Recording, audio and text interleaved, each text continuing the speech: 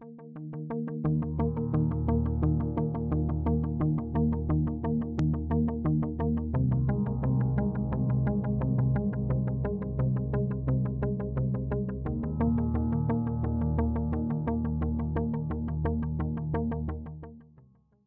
speaker this morning is retired Admiral James Stavridis. He has been described as a thinker, a writer, a doer, and a leader. He is the first U.S. Navy officer to hold the position of Supreme Allied Commander for Global Operations at NATO. He is now Dean of the Fletcher School of Law and Diplomacy at Tufts. Admiral Stavridis will be discussing his book, Sea Power, The History and Geopolitics of the World's Oceans. If I may, I'm going to kind of begin with a quick overview, and then I'll talk as the book is structured, which is a word or two about each of the oceans. And I will add one thing to the introduction, and it's that this is a history, indeed. There's a lot of geopolitics in it, but it's also a very personal book, so there's plenty to talk about. Let me start by saying, when I do look at a map of the world, I don't focus on these little discrete chunks of land. For starters, because the oceans dominate the world. 70%, 70% of the globe is covered by water. 70%, by the way, of your body is made out of water. And I'll give you a last 70. 70% of the oxygen that we breathe is a result of photosynthesis from the oceans. With all due respect to Al Gore, brilliant guy, he told us the Amazon was the lungs of the earth. No, the oceans are the lungs of the earth. That's why we ought to worry about the environment and what's happening. I'll come on to that. So the oceans are huge in every sense, quite literally. Secondly, these maritime battles, they seem to be kind of small hinges in history, right? They happen offshore. You don't see the bodies. You don't see the burning ships that go to the bottom of the sea. But if you truly look at world history and the geopolitics, you will find again and again that big doors swing on these small hinges. This is true if you go back 2,500 years ago and you look at the Battle of Salamis, where the Athenians used sea power to overcome the Persians and essentially save the idea of democracy that we enjoy today. How about the Battle of Lepanto? This is in the Mediterranean, 1500s. Coalition of the Christian world against the power of the Ottoman Empire. We think today about the challenges and the conflicts in that set of relationships. You can drop a plumb line from the Battle of Lepanto in the central Mediterranean, 500 ships, 50,000 dead at the end of the battle, and the rising tide of Islam is stopped at sea. So often we think of this as stopping at the gates of Vienna. That was important as well. But this Battle of Lepanto is one of these hinges in history. Jumping slightly forward, the Battle of Trafalgar. Lord Nelson saves Britain in a battle in a kind of a funny little corner of the Atlantic off the coast of Spain. He destroys Napoleon's opportunity to invade Britain. Think about the different path in history. We'd all be having croissants this morning and probably speaking in French. Maybe not. To pull it forward one more, World War I, the Battle of Jutland. Indecisive, but as a result of its being indecisive, it preserves the British fleet in being. Or we celebrated the anniversary 2 days ago of the Battle of Midway, in which the United States Navy, in its most epic battle, defeated the Japanese carriers that had attacked Pearl Harbor and turned the tide of the Second World War in the Pacific. And I'll pull you all the way into the present, if you will, and point out that in the end, the Cold War, which was the war, if you will, of my generation. I graduated from Annapolis in '76. I was on active duty, obviously, through the entire Cold War, and retired a few years ago as the NATO commander. Throughout that long twilight of the Cold War, a great deal of what transpired was at sea. the hunt for Red October was a literal set of operations, of which I was part as a very young junior officer. So I hope I've laid out the case of the oceans and their importance in size and in geopolitics. And let's just stipulate, let me ask you as a question, how much of the world's trade do you think moves on the oceans? I'll ask an audience that, and I'll get answers like, well, probably half of it. Maybe 60%, 70%, 95%. The oceans are the lifeline, the lifeblood of the world, as well as the lungs of the earth. So I think the oceans matter deeply. We pay very little attention to them until something goes terribly wrong. Example would be the last time the United States really focused on a maritime problem was Deepwater Horizon. British Petroleum, their huge offshore installation explodes. We contaminate 600 miles of US coastline. All of a sudden, we wake up to the challenges of operating these huge hydrocarbon recovery plants in our oceans and the vulnerabilities of these oceans. So my intent in writing the book was to bring all of this broad understanding of the ocean to the public, but then also to talk a little bit about each of the oceans, and that's how the book is structured. So I'll start with the Pacific. How big do you think the Pacific is? You know, it's hard to kind of comprehend it, right? You could take every piece of land on Earth and drop it into the Pacific Ocean. It's 170 million square kilometers. It's twice the size of the next largest ocean, which is the Indian Ocean. The Pacific is the mother of all oceans, which is how I titled that chapter. And we often think of it as Americans, typically, as sort of history began, I don't know, kind of around World War I, maybe Spanish-American War. We vaguely think about fighting in the Philippines with the Spanish. World War II is really our iconic vision of the Pacific in American history as we roll back Japan and cross with MacArthur and Nimitz. That's a valid view. But big machines of war have sailed the Pacific for 4 or 5 centuries. And I'll just make one point of comparison for you. Everybody knows Christopher Columbus, right? Sailed the ocean blue in 1492, right? How big was his ship, the Santa Maria? 60 feet long. 60 feet long. It's a tiny ship. 100 years before that, the Chinese were operating ships under Admiral James. They operated ships that were 400 feet long. Same period of time, 4-deck ships, 500 mariners on them. He made voyages into the Indian Ocean, discovered the spice routes. This all occurs centuries before Europe begins to really understand the economic power.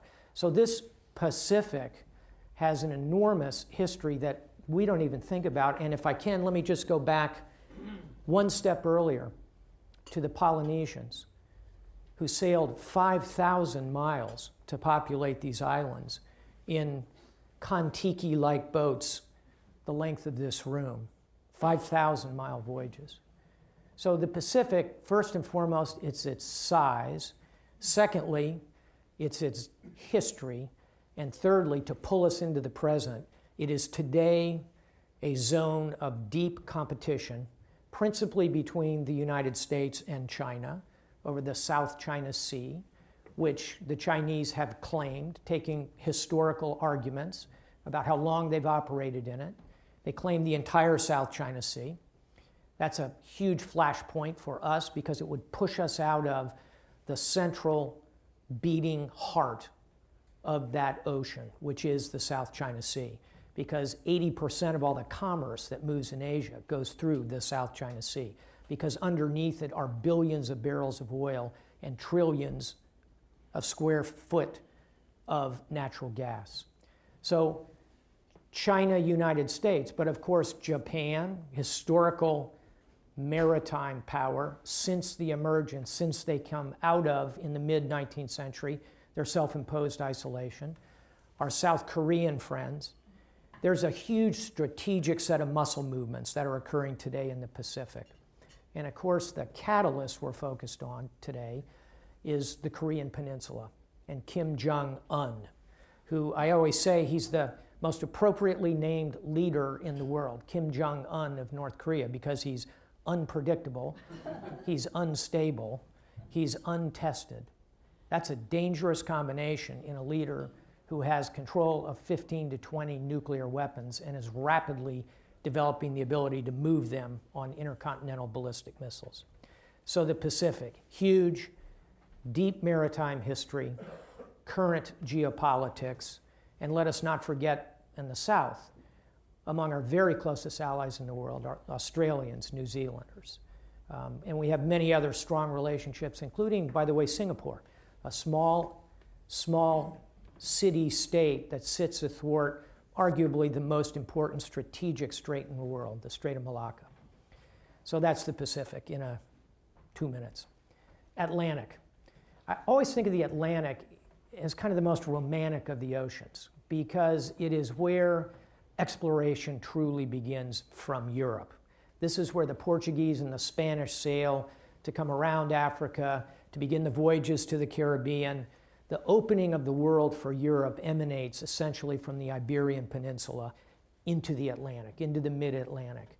To the north, we have the Greenland, Iceland, United Kingdom gap. It's these set of openings in the North Atlantic that in the course of World War I and World War II become critical sea space as convoys move to ensure that the United States can engage in Europe in both World War I and World War II. As I mentioned in the Cold War, the GI-UK gap, Greenland, Iceland, United Kingdom, again becomes the setting, if you will, for this kind of epic set of sea interactions between the US Navy and the Soviet Navy. Today, the principal challenge in the Atlantic is to the north, and I'll come on to that next. The Arctic, the high north. We could, I suppose, have a debate. I think it's kind of a faux debate, but we could have a debate about global warming and what's causing it and is climate change real. I personally believe climate change is real. We are, in fact, seeing global warming. I won't burden you with all the scientific reading I've done about that, but I'll tell you something as a mariner. I have sailed these waters. I know what the Arctic looked like 30, 40 years ago, and I know what it looks like today. And here's a news flash. The ice is melting. And as it melts, it's going to open this rich basket of hydrocarbons. It's going to open shipping routes, which will be strategic sea lanes of communication, and it will induce more competition in this high north between Russia, which owns about half the coastal real estate, and the NATO nations, which are on the other side of the Arctic. That's the United States, Canada, Denmark by virtue of Greenland, Iceland, Norway, as well as Sweden and Finland. Non-NATO countries have some real estate on islands up there. So I think the Arctic will become a zone of real competition, and our job is to make sure it does not become a zone of conflict, becoming, pun intended, a real Cold War. We want to avoid that. So the Arctic is opening, and for the first time in human history, has the potential to see the kind of geopolitical naval activity that we've seen in the other oceans. Let me turn to the Indian Ocean. As always, we have these conversations. I go to conferences around the world as the dean of the Fletcher School, former Supreme Allied Commander. So I go to Davos and the Munich Security Conference at Shangri-La and wonderful events like this.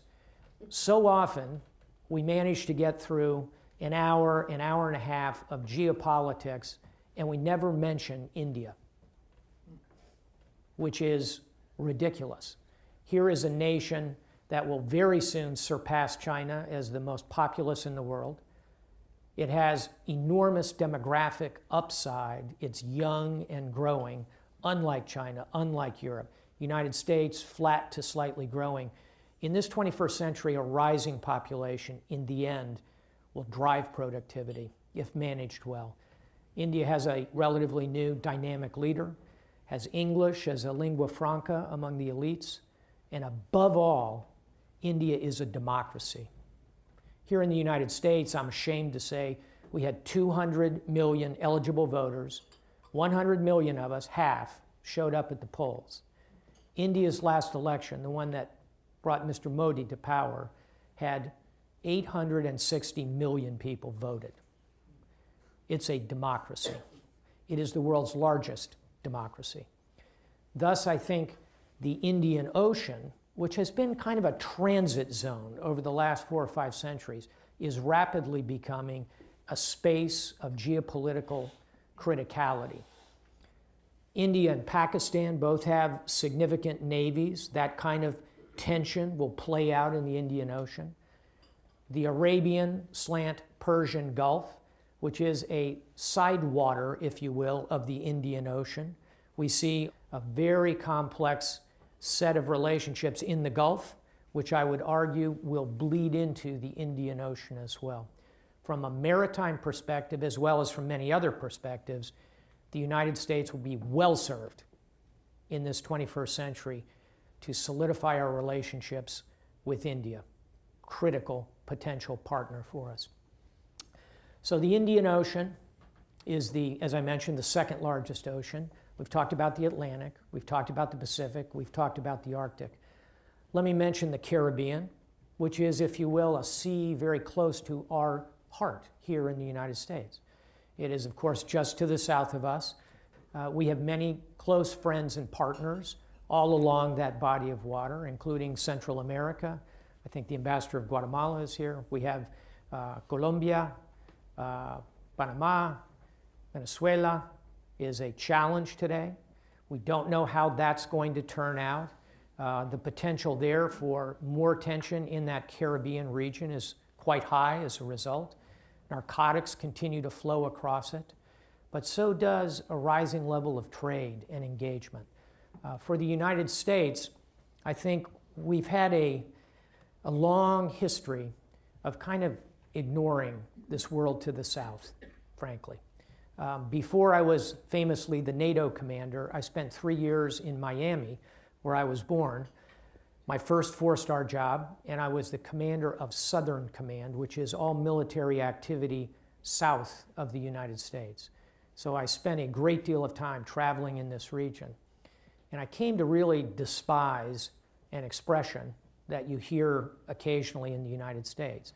People would say to me, gosh, Admiral, you have a really important job focusing on Latin America and the Caribbean because, you know, that's America's backyard down there.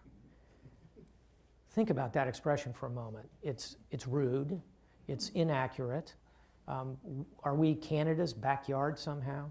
It's geographically distorted, and it ignores the enormous potential of this region of the world and our growing cultural, linguistic, economic connection with it. So I look at the Caribbean as a zone of partnership in the Americas. I'm often struck by the way the United States has kind of appropriated that phrase. I'm an American, you know, and the song, I'm proud to be an American. Well, yeah, okay. Think about it for a minute. The Americas go from Canada to Tierra del Fuego down in Chile. A Chilean is an American. A Canadian is an American. We're all of the Americas. Now, we're probably too far down the path of the term to kind of reverse course. But the more we can think of the Americas as a zone of partnership, the more we will prosper in this century. Enormous upside, highly maritime, from the Panama Canal to the Caribbean Sea to the coast of South America. So the Mediterranean. The Mediterranean, of course, is not an ocean. We tend to think of oceans as bodies of water that are not bounded at any point. A sea has an opening and then has land around it. There's some inaccuracies in that, but it's a good way to think. So the Mediterranean Sea, and I'll close on the Mediterranean Sea. The Mediterranean Sea, when you sail into it, is so beautiful. You come in from the Atlantic, you go through the Strait of Gibraltar, it's close, it's narrow, you're navigating carefully, and suddenly it opens up. And you go to the north, is it beautiful Costa del Sol of Spain and the French Riviera, the Italian Riviera, the Adriatic Sea, my own Greek-American homeland, Greece. To the north is all this incredible wealth and beauty. To the right is a zone of difficulty and challenge, the so-called Arab Spring, the difficulties faced by many of these nations. Frankly, the further you get from the Atlantic, the more dangerous it tends to become. It is a sea of enormous contrast, of enormous beauty. But a cautionary note, the Mediterranean has seen more war than any other sea space in the world.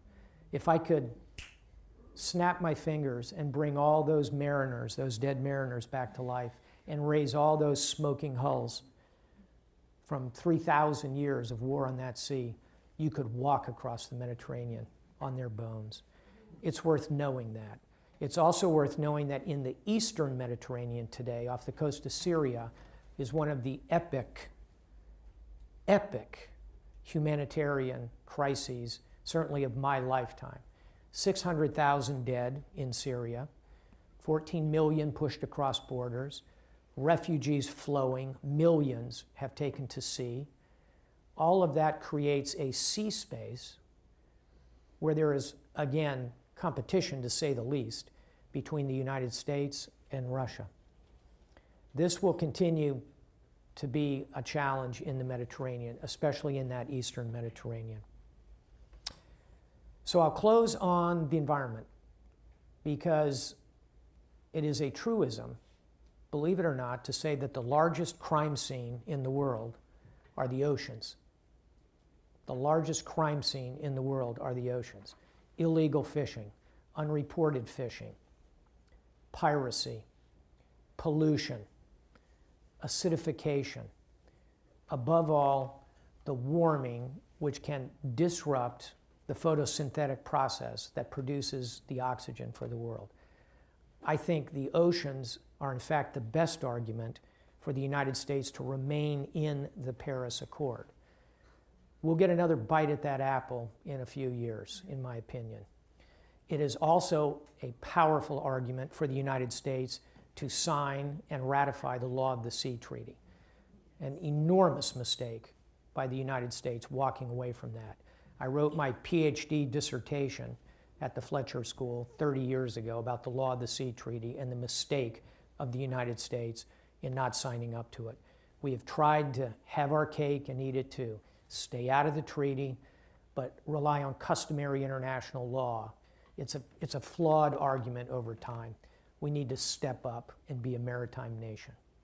So I'll stop. I'll say that Sea Power is a book that's both personal to me, has a little bit of history shot through it, but I hope lays out a case that sea power is at the heart of American power, and that in the end, we have to recognize we have more usable coastline than any other nation in the world. We are a maritime nation. I'm proud to have been a sailor for this nation, and I'm honored to be with you today. Thank you very much. You're an admiral, so you were stressing conflict. Yes. But you also mentioned trade. Indeed. So let's talk about trade in the Sure. Pacific. Yeah. The TPP, Yeah. which we arranged and then didn't sign. Yes. How do you see the prospects for trade in the Pacific and then going into the Indian Ocean and Indeed. elsewhere? What a great question, and thank you for raising it. First of all, as I mentioned, the vast majority of the world's trade moves on the oceans. The TPP, Trans-Pacific Partnership, to make sure everybody's on the same sheet of music here, was a massive agreement among 11 nations, negotiated under U.S. leadership that would have created the largest free trade area in world history. The administration has walked away from it. It is another example, Susan, of creating a vacuum. China is leaping to fill it. And I don't mean to sort of portray China as a boogeyman in world affairs, because I don't think they are. I don't think we're headed toward a conflict with China. But geopolitics is about influence, about presence, about engagement. The Chinese are playing a very long game.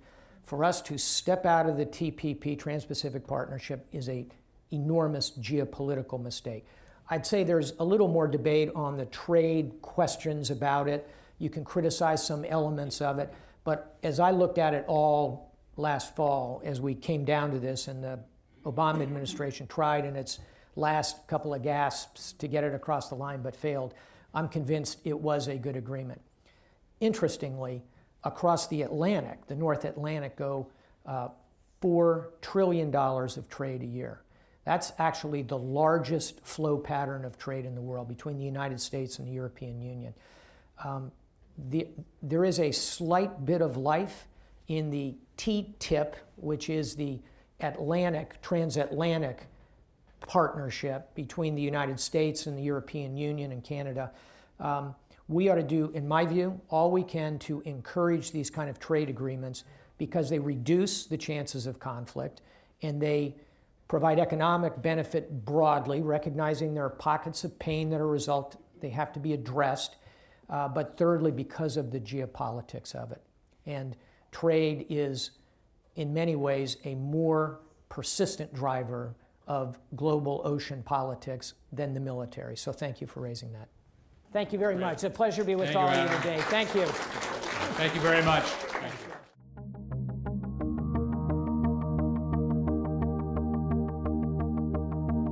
For more on this program and other Carnegie Ethics Studio productions, visit carnegiecouncil.org. There you can find video highlights, transcripts, audio recordings, and other multimedia resources on global ethics. This program is made possible by the Carnegie Ethics Studio and viewers like you.